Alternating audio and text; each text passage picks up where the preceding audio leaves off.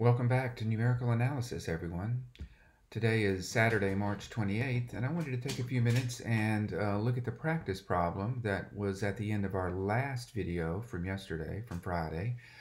And just so everybody's aware, you can always get to those videos by going to our Canvas page and then clicking on the Introducing Ordinary Video Equations link, and that will take you to the page that has all the videos for this part of our course. Yesterday's video was video 4 on power series solutions for initial value problems.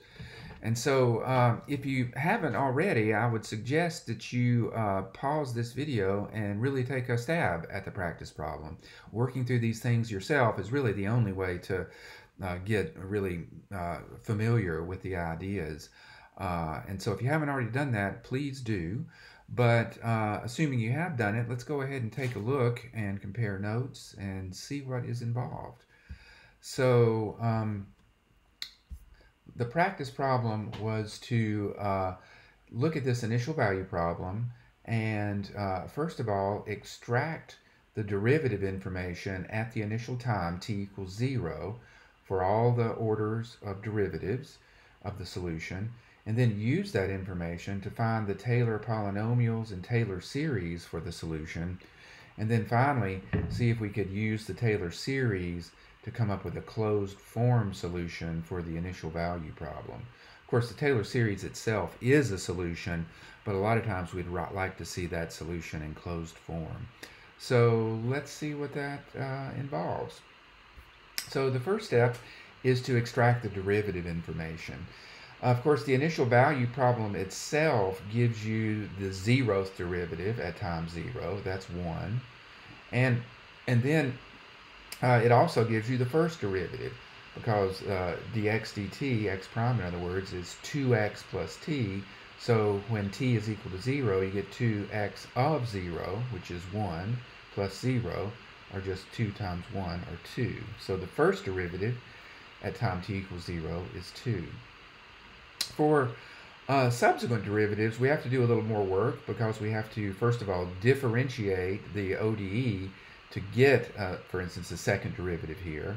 And so the second derivative is the derivative of the first derivative, but the first derivative is 2x plus t, and so I need to take the derivative of that.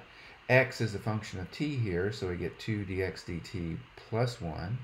And then we know what dx dt is from the initial value problem. It's 2x plus t, so we get this expression. And just multiplying through by the 2 gives me 2 squared x plus 2t plus 1. So I'm going to leave it in that form because I'm looking for a pattern here. And then plugging in t equals 0 gives us the value of the second derivative at 0. So again, we'll use the initial condition here to see that x of 0 is 1. We wind up with 2 squared plus 1, or 5. Let's keep this second derivative in mind, because we're going to use it to compute the third derivative. The third derivative is the derivative of our second derivative. So that's 2 squared dx dt plus 2. Again, use what dx dt is. And we wind up with 2 cubed x plus 2 squared t plus 2. And evaluating when t equals 0 gives us 2 cubed times 1 plus 2. So 2 cubed plus 2.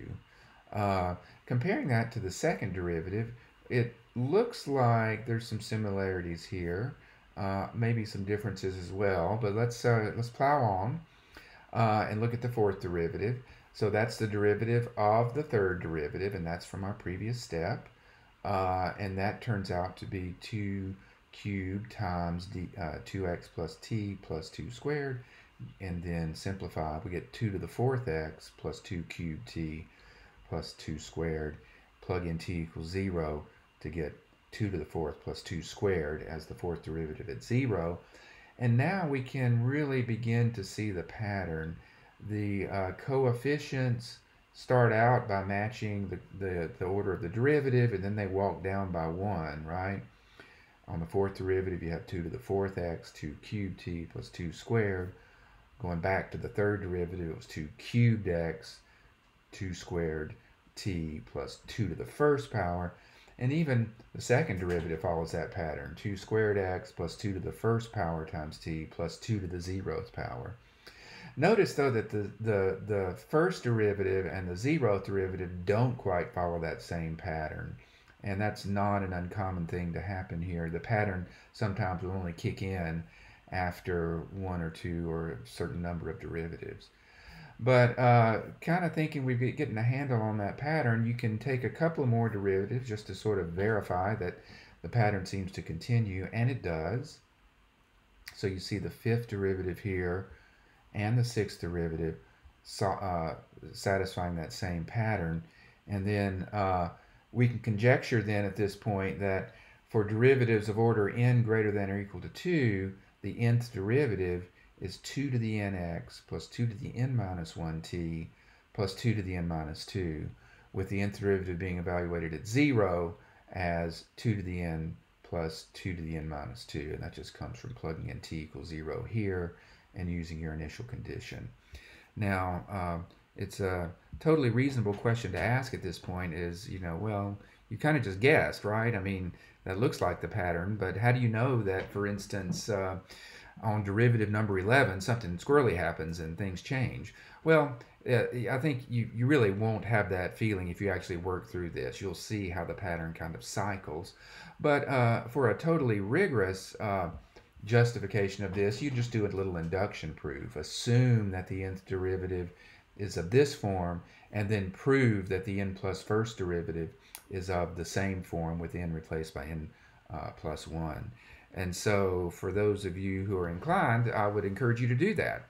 And you would have a completely rigorous argument that the derivatives follow this pattern. But even without doing that, working through the problem will give you a pretty ironclad sense that this is indeed the correct formula for the nth derivative. So putting it all together, we have the nth derivative at 0 is 1 if n equals 0, 2 if n equals 1, and then our formula 2n plus 2 to the n minus 2 if n is greater than or equal to 2. And so that is the derivative information extracted. The next thing we want to do is plug those, use those values to form a Taylor series for the solution. Now, I have put up a little sort of summary sheet for Taylor series and Taylor polynomials. Let me see if I can find it here. There it is. And I'm going to post this right next to our video here, so you can download this and have it for reference. But this just reminds us of Taylor's theorem, including the bit about the remainders, which we will be using a little bit later on. And then Taylor's series. And I'm using the same notation that we're using in this section of the course, so that should be helpful. And then some commonly used Taylor series. Probably the most commonly used one is this guy here for e to the t. We're going to see that come into play in our solution for the practice problem as well. But you might want to download that sheet and have it at your side for reference as you work through some of these problems. Okay, so now that we've extracted the derivative information here, let's use it to form the Taylor series. And so this is just the generic form of a Taylor series.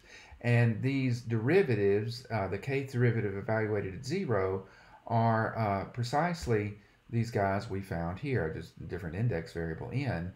But I'm just going to use those values in the Taylor, the formula for the Taylor series. So I need to split off the k equals 0 and k equal 1 terms separately because they follow sort of this different pattern right here. So I'm doing that here. When k equals 0, you just get x of 0, and when k equals 1, you get x prime of 0 times t. We know x of 0 is 1 and x prime of 0 is 2, so those first two terms just turn into 1 plus 2t. And then the terms from k equal 2 onward, I use this piece of my derivative information for orders of 2 or greater. And so the xk of 0 gets replaced by 2 to the k plus 2 to the k minus 2. So that is the Taylor series for our solution. And we'd like to work with that a little bit and see if we can recognize it as a familiar function from calculus. So let me just peel off the series here for a second from k equal 2 to infinity and work with that, and then we'll come back and tack on the rest of it here to get our full solution. So working with that series, the first thing I'm going to do is just simplify the numerator a little bit by factoring out the lowest power of 2, which is 2 to the k minus 2. If you factor that out here, you get 2 squared plus 1, or 5, which pops out of the sum. So we're left with this. And what I'd really like is the power on the 2 to be the same as the power on the t. We've seen this before, and you'll see how it works out here in a second. But to do that, all I need to do is write 2 to the k as 2 to the k times 2 to the negative 2, and then pop that constant 2 to the negative 2 outside the sum. Then you have 2 to the k times t to the k, and then I can combine those two as just 2t raised to the kth power. So this is what reminds me of our Taylor series for e to the x. If you remember, there it is here. And the way you want to think of that Taylor series is that you have something to the kth power divided by k factorial, the power factorial. And that's exactly what we have here. Something to the kth power divided by k factorial. So I'm beginning to smell an e to the t in the mix here somewhere, or e to the something. And so that's what I'm headed for. The complication is that the sum starts from k equals 2 to infinity, whereas the sum for e to the t starts at k equals 0 from infinity.